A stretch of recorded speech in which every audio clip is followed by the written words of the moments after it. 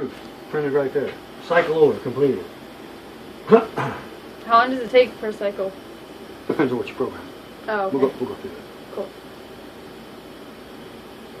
Okay, then it says that power was off, so you gotta, I don't know why they do this, but anyway, you gotta push that. Then, okay, once you get to that screen, you want the machine to warm up. You got it? Then you're gonna push generator and jacket to turn it on. Generator on, see it switch? Oh, okay. Jacket on. Now when the jacket goes on, it's gonna fill it up with water and start warming up. That's going to take about 30 minutes. Okay. Okay? When you come back here and see that the jacket gauge is around 20 pounds, you can select the cycle. Okay? The way you do that is you do that and you put in your magic code. 111, enter. You can choose gravity. I got one at 5 minutes, but you can program these however you want. Okay, these are all set at 250 degrees. I think that's what you guys sterilize at. 250. But you can program them however you want. Let's say you go 55 minutes. Enter. And that goes to 55. Okay? I like to do it for just 2 or 3 just because I don't like to stand around for 55 minutes. Well, how long does like trash usually need to go? Do you know? You're telling me you normally do liquids. So I'm thinking, now I don't know what your protocol is for bags like that. Mm-hmm. It usually took like 2 hours. Last time, but well, for the whole liquid cycle, that's including warm-up, lag time, and exposure time. But that sounds about right. Okay. So you don't have to run those in liquids. Really, liquids is just for liquids. So this, if this is all solids and this is all trash, you can go gravity. Gravity, and that's 10 minutes or? No. If you had a pre-vacuum machine, it would be like 3 minutes. But they're saying you need at least 45 minutes. 45 minutes. But everybody does it at 60 just to be sure. 45 minutes is the number that you put in there? Yeah. Okay. You would actually pick either 45 there or 60 here. Okay. Or you can just program that to be 45. You got that much. The liquid just takes so long to cool down. Oh yeah. Because you don't want to boil it. If you got just liquid containers in there, if you boil it, if you exhaust it too quick, it'll just boil out, and you lose all your media or liquids or whatever you're trying to sterilize. But if it's just trash, you don't need to go. You don't care if it boils out or no bags. What do you care? Mm-hmm. You know, so you can go gravity. Okay. Okay. Anyway, yeah, you just select the cycle. It'll tell you if the door's closed or not. When you close the door, just let me see. See that little sign that says door is open? Mm-hmm. You'll see it go closed, and then just do it another turn until you feel it tighten up a little bit.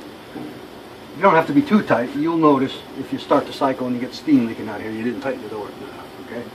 But once you get pressure there, you won't be able to back it up because that's a safety thing. What else?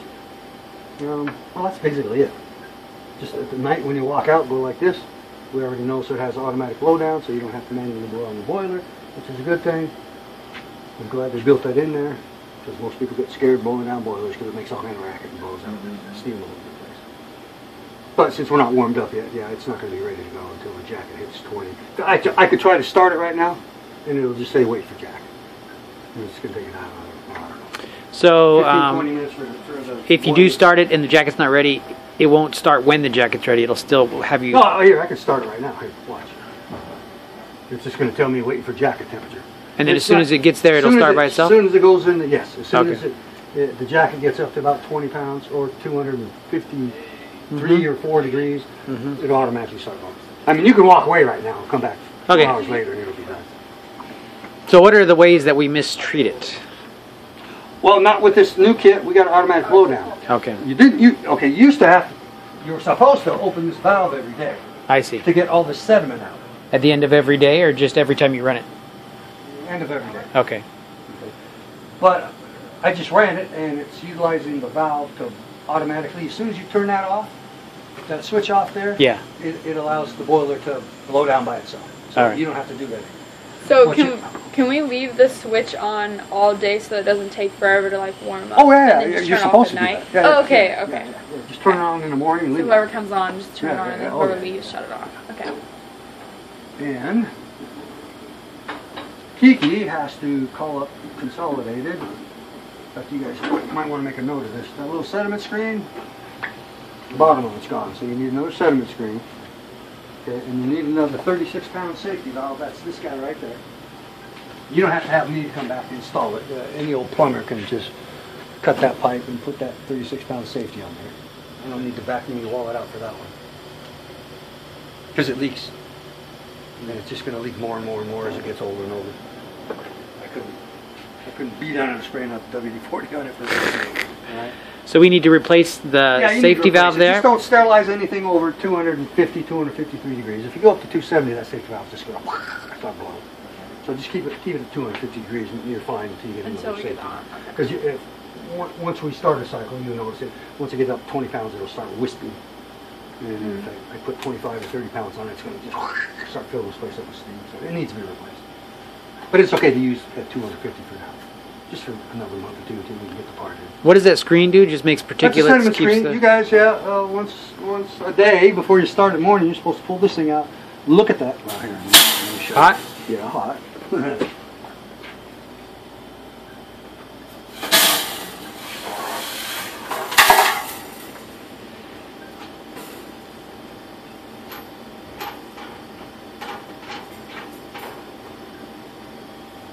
Oh, I see. But it's got an L in the bottom. But that's where it collects some of the stuff. It keeps too much dirt gets down there, it'll clog a valve and they'll start leaking and you'll end up calling me again. So every morning check that, make sure it's... You should, you know. I mean, I looked at the chamber here. Trash bags, not much coming through. Doesn't seem like you guys are abusing it that way, so. But that's just part of your startup. Also, tell Kiki to order. I only noticed one roll of paper. I don't know why they don't send you a box of papers. But tell them you need to order a box of thermal paper for your printer. How do we replace that after that's finished? No, I never did it before. Oh yeah, you just pop it out here. Yeah, might as well show you. Yeah, that's it. Okay. Simple. Just drop the new one in. Thread it on the take-up spool down there. There's a little slot. You just bend it. Because you guys don't tear these off every time. Yeah, no. Is that supposed to be like verification or something? Or? Oh yeah, this is your documentation. Yeah. I need this one to prove that I got one working.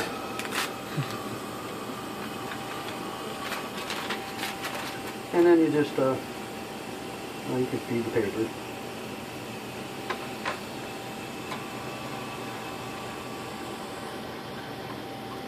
And this has a reprint. It'll print your, I believe, just the last cycle. As soon as you push start for another cycle, I believe it won't do it. Oh, I powered it off and on. Is it going to remember? I might have already cleared its memory buffer. Oh, no, I did. Let's see. Oh, yes, I did. I already cleared the buffer when I turned it on. Back on. So, sorry, I can't reprint it. But before you push start again, if you needed 2 copies, I don't know why you would, but that capability's there.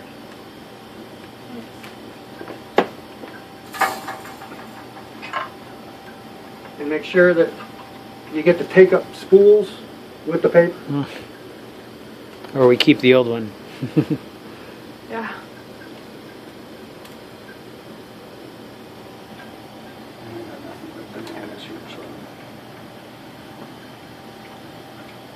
That just goes back like that. And actually,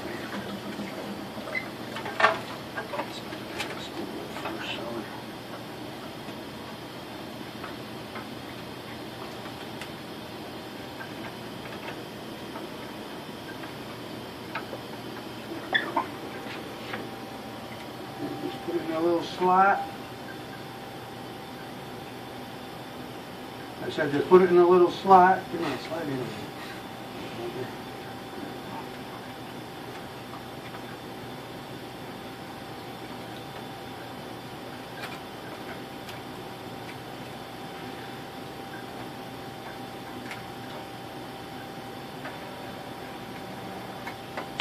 Good to go.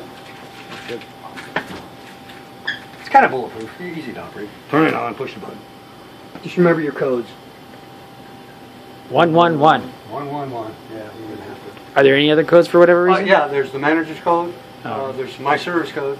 Manager control when the jacket comes on and off. She can control passwords for you guys, but Most people don't want to go down that way. I mean, you know, it's got the capability. You can watch that. Oh, that's how you board it, by the way. Push the red thing. Reset alarm. Oh yeah, so you got manager that wants a password or mini service. You guys don't care. How's And it'll give you different menus. Like for me, I use it to calibrate this thing or manually troubleshoot it. And if you want to, whenever you get stuck,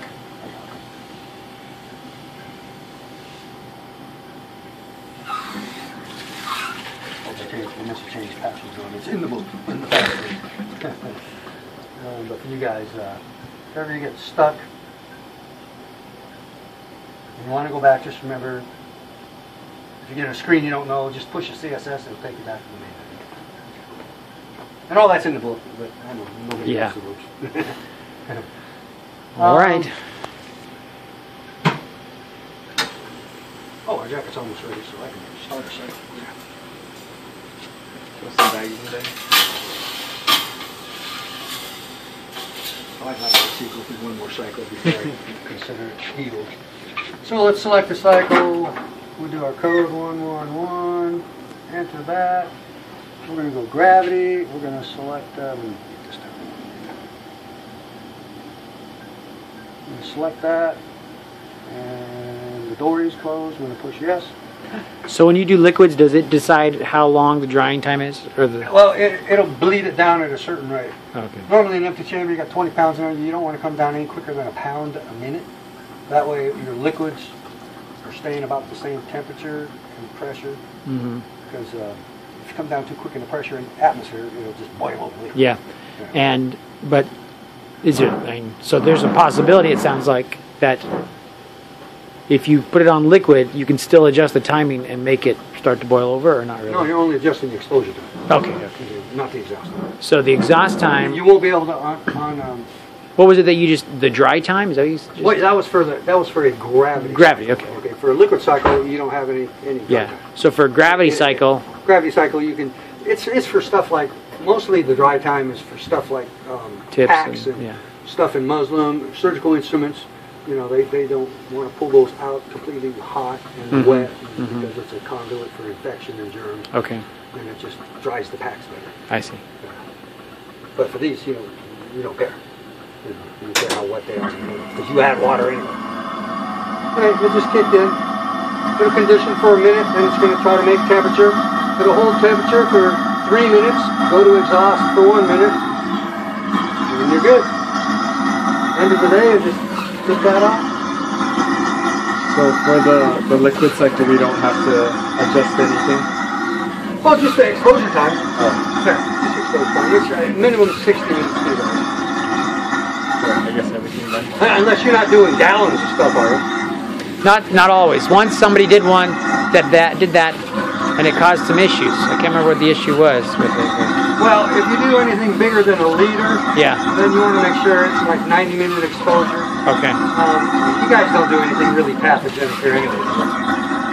I mean, you don't have cholera that you're going to be putting in. No. Yeah. Not to worry. But the worry about that is if you get a gallon, the outside of that container is going to be 250 degrees, but it takes another 45 minutes for the middle of that liquid, it's called the lag time, to get hot. And if you want it exposed, to kill the bugs that are inside, then you got to allow for the lag time. That's it. That's it. They actually have load probes where you can attach to these things where you stick it right in the middle of your liquid. And when that liquid, the center of that liquid gets sterilization temperature, then the timer kicks in. Then you get your accurate exposure time. Yeah. That's it. All right.